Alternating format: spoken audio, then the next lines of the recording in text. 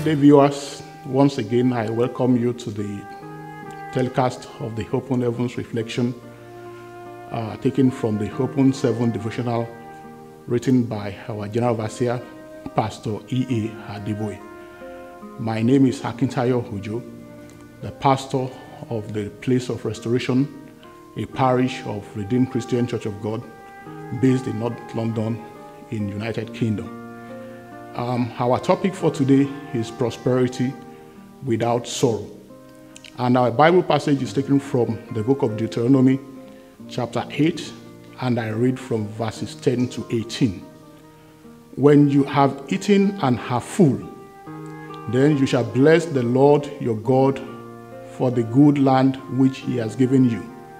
Beware that you do not forget the Lord your God by not keeping his commandments, his judgments and his statutes which I command you today, lest when you have eaten and are full and have built houses and dwell in them, and when your herds and your flocks multiply, and your silver and your gold are multiplied, and all that you have is multiplied, when your heart is lifted up, and you forget the Lord your God who brought you out of the land of Egypt, from the house of bondage, who led you through the great and terrible wilderness, in which were fiery serpents and scorpions, and thirsty lands where there was no water, who brought water for you out of the flinty rock, who fed you in the wilderness with manna, which your fathers did not know, that he might humble you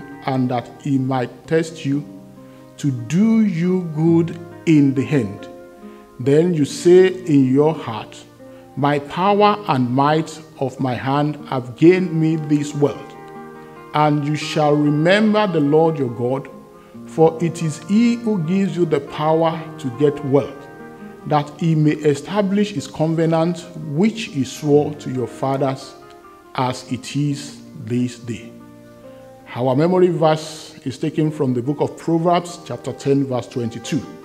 And it says, the blessings of the Lord make one rich, and he adds no sorrows to it.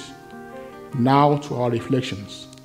Dear friends, I am sure you are aware that it is not every wealthy person that is living a joyful and fulfilled life. Many rich people that you are envying are actually dissatisfied with their lives and are wishing their wealth could be taken away and replaced with peace and joy.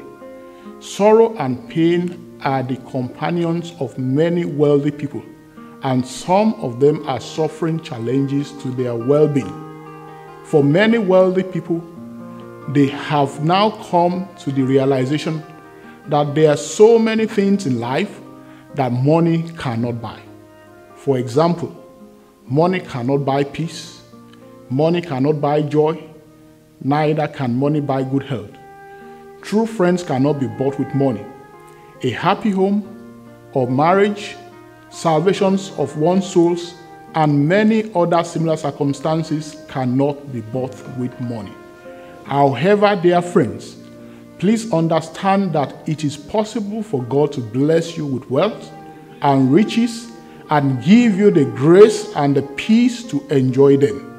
In our memory verse today, we understand that if God blesses your life, you will have riches and sorrow will not be your companion, like it is for the other rich people. The truth is that the power to get wealth is with God. The Almighty God can release into your hands his power and make you wealthy beyond your dreams. Why will God want to give you this power? It is simply because he is interested in the prosperity of his people. According to the book of 3 John verse 2, God wants you to have all-round prosperity. Every blessing he gives you will never have attachments like sorrow, pain, heartache, disgrace, and grief. Why don't you focus on God?